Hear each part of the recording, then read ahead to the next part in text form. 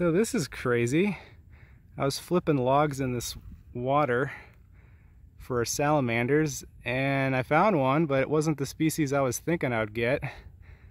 This, if I'm not mistaken, is a little baby two-toed Amphiuma. These things can get several feet long. They're absolutely enormous salamanders. It'll be really hard to see it, but they have really tiny little arms and tiny little back legs with 2 toes on them. So super cool looking salamander, highly aquatic. I don't want to hold him out here for too long because he needs to be in the water, but I'm going to try to get some footage with my other camera so you guys can see him better.